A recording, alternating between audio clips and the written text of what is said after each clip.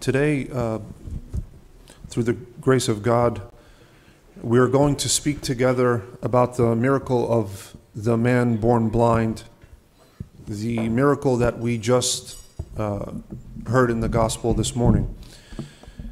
And we are approaching the holiest time of the year. The entire year should be holy, but we are approaching the holiest time of the year. And if we quickly revisit some of the previous Gospels that we read during Lent, the Church in its wisdom organizes these Gospels for us with a specific purpose in mind during the period of Lent. But if we revisit some of the previous Gospels, we see the story of the Samaritan woman, the prodigal son, the paralytic man. We see a certain theme. We see a theme. People like us who live complicated lives, who are lost, who live in sin and darkness, and they aren't satisfied. They don't find the necessary change, the necessary transformation until they meet who? Christ. They don't find the necessary change until they meet Christ. And the man born blind in today's gospel, he is no different. He wasn't able to change, to transform until he met Christ. And I don't want to delve too deep into the story. We all know it. It's a very famous gospel. But I want to emphasize just one point from the gospel today. The disciples asked Christ, who sinned, this man or his parents? And the church fathers teach us that, as Christ says in the gospel, it was neither. It was neither his parents nor he himself that sinned. For the man was born blind, right? And God does not visit the sins of the parents on the child. St. Cyril of Alexandria explained they are from their first age, as it were, bereft of the true knowledge of God. Bereft of the true knowledge of God. What does that mean, bereft? They were deprived of the true knowledge of God. That is the definition of blindness. For our purposes today, that is the definition of blindness. The lack of the true knowledge of God. This man, blind from his birth, his life was transformed by the simple act of encountering Christ. That was all it took. All it took for him to transform is for him to encounter Christ, for him to meet Christ. That was it. And this story isn't simply about physical healing. Christ could heal anyone from any physical ailments, and he did. But this story is about illumination. It is about illumination of the soul by the light of the world. We know he himself, he said, I am the light of the world. Spiritually, this blindness, it symbolizes our human condition. And the church fathers say that we are, every single one of us is the blind man. This blindness symbolizes our human condition. We are blinded by sin, unable to see the truth without what? Unable to see the truth without what? Divine intervention. Divine intervention. That's exactly what happened today to the man who was born blind. St. Augustine, reflecting on this passage, once said, the blind man in the gospel represents the human race, blinded from its birth by original sin. Each of us is born into this blindness. Each of us needs the touch of Christ to see truly. Christ said, "As long as I am in the world, I am the light of the world." This declaration is profound. The reason for the Lord Jesus Christ coming into the world was to enlighten us. As St. Luke mentions in Acts chapter 26, that the Lord came to open their eyes and to turn them from darkness to light. That's why he came. To open their eyes and to turn them from darkness to light. And in Luke chapter 4, a couple of chapters before this gospel, we read that the Spirit of the Lord is upon me, because he hath anointed me to preach the gospel to the poor. He has sent me to heal the brokenhearted, to preach deliverance to the captives, and recovering of sight to the blind. And we hear the priest in the Gregorian liturgy. Unfortunately, we really only pray that liturgy during Christmas and Easter, but it's beautiful. And during that liturgy, the priest says, "You have bound me with all the remedies that lead to life. As true light, you have shone upon the lost and the ignorant." Who is the lost? Who is the ignorant? Me. "You have shown me the power of your authority. You have given sight to the blind."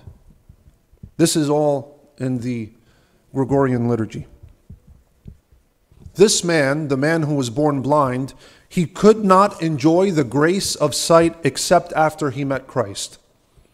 Through his actions, Christ not only restores physical sight to this blind man, but he also pierces the darkness of his disbelief and his sin. St. Cyril of Alexandria said, "Christ is the true light, which enlightens every man coming into the world. And by this miracle of giving sight to the man born blind, he demonstrated his divine authority." That's exactly what we just said is prayed during the Gregorian liturgy, right? "You have shown me the power of your authority."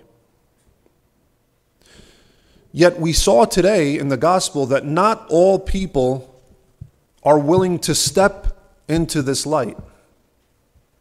Not all people are willing to see. In both Gospels this morning, the Gospel in Matins and the Gospel that we just read during the liturgy, we saw the response of the Pharisees, right? The Pharisees could not reconcile the work of Jesus with their understanding. St. John Chrysostom, in his homilies about this specific story, he points out their condition, which he calls tragic. And he says, "The Pharisees were indeed more blind than the one healed." They were more blind than the man who was born blind. "For the blind man received both physical and spiritual sight, whereas the Pharisees refused to see the evident truth before them." They refused to believe. Their hearts were hardened.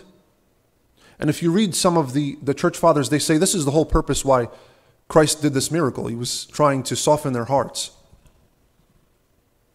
But they refused to see. And we also sometimes refuse to see. And this is an important point from the gospel today. How exactly did Christ open the eyes of the blind man? We know physically he spat on the ground and he made clay with the saliva, right?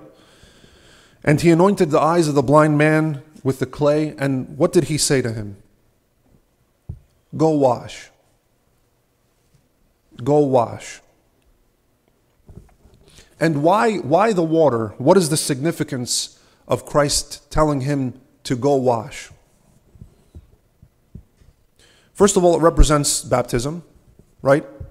Our second birth. We are born again, given sight to enjoy God's grace. And without baptism, we can't enjoy God's grace. We can't.